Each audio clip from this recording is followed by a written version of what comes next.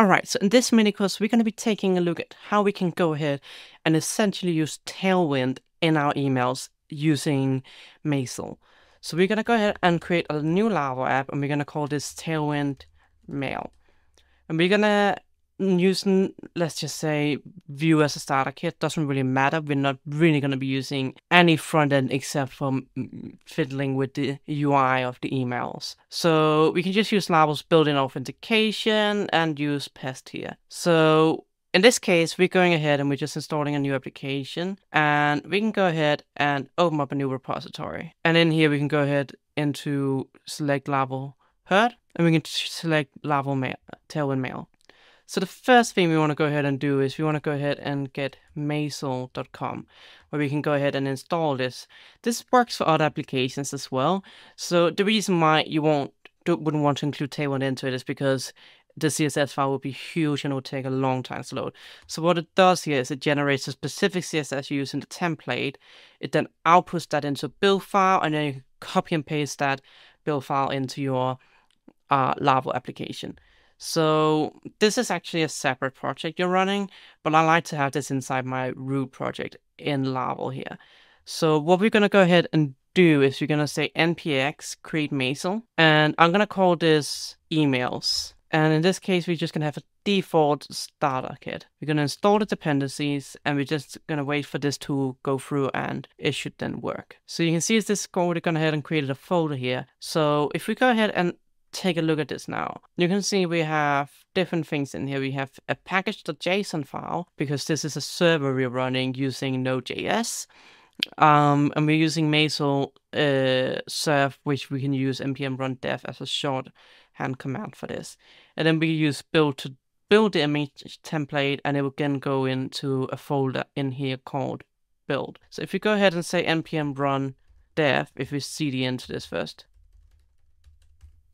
let's go ahead and go to localhost 3000. You can see we have this transactional email here, and this is essentially all Tailwind. We can go ahead and modify this whatever way we want, so it's really easy that way. So in here, you can see we have some configuration we can add up here, but we can also just go ahead and add things in here. So if you had a logo, you could go ahead and change this here, and there's a logo file inside the images folder where you can add images you add into your email. Now, obviously, you have to include that using a URL or whatever you want to use in the case of sending an email over to a user, just like you would normally. You can change this URL in here, and it's just regular Tailwind, really. So there's a few components here, for example, X divider. So in that case, we have the divider component, and you can see it's just a bunch of JavaScript with some HTML, and it goes ahead and essentially renders this here. So you can go ahead and customize this in here, for example, the styling of it or whatever you want to do. We also have a spacer and a refill and a button, and we can create more components like this in the future. This is just the standard components it comes with, and it's really up to you how you want to proceed with that. We also have a layouts file, which is the HTML file. So in here, this will always be the one we use when we build something. So it will, for example, be if you want to change the language to English, from English to French, you can do that easily here. You can also change the default font and all the other things you fancy going ahead and taking a look at manipulating in this case. And again, we have like the page the title here, for example, and as you can see, this is essentially how it looks like. So if we go ahead in here and we say paste pre-header, should be able to see something here. Transactional email template. Perfect. So we can use these variables in here, and it will just render that text out. This is useful in some cases. Depends on what you're using.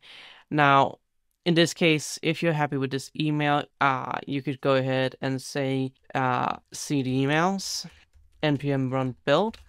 And you will go ahead and see we have build production, where we have a transactional.html. Now, obviously, you would have to go ahead and include the path to the logo here in order for it to load, because at the moment it would just go to this path here. That won't really work. In this case, we would need to move the file ahead. But we can essentially copy and paste this and head in and make a new email in the application here called with a markdown. So inside test mail, let's go ahead and find that inside resources, views, mail, test mail. copy and paste this in. It basically will then be able to be triggered if we go ahead and say PHP artisan tinker, and we then dispatch the email, or we create a button to dispatch it. Now, in this case, we would need to set up mail trap as well if you want to test it out. But essentially, it works pretty much the same way, except you wouldn't use blade components. But if you wanted to say, for example, to say user name, you could go ahead and pass that through like you normally would in an application. So you have this test mail here where you can go ahead and pass the variables through like you normally would. So you can obviously use the variables in here. You could use blade components, but it's not really the point of it. You can go ahead and change this to, for example, be config app name, and you could go ahead and change this to be config app UL. And you can see there's a CLI built in for it as well that you can go ahead and use. So you can go ahead and say, for example, Matilde new for a new template. We can configure all sort of CSS in here, such as purge, inline, and so on. There's also, in this case, the opportunity to obviously change the components folder and change the file extension. There's a lot more we can do in here.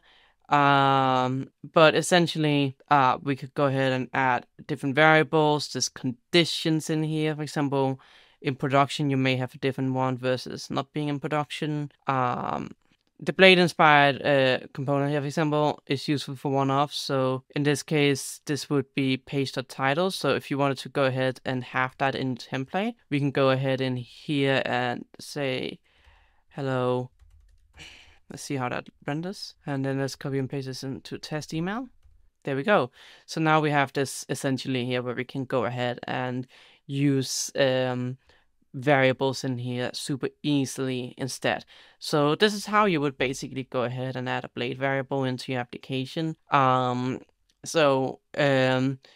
you go ahead and use something like without it, then it would just use the one we have from the application. So it's basically a really easy way to do it. So it will look like this in here, because obviously it doesn't know what's going on, and that's fine. But when you render it, it will be easier to just copy and paste in. There's a lot more advanced things we can use though for this, but I think the key thing is just showing you how we can quickly implement this into an application and have an email like this being printed out. And it's really neat with this overview here where we can go ahead and see all the emails here, view the templates, and then afterwards add them into our application.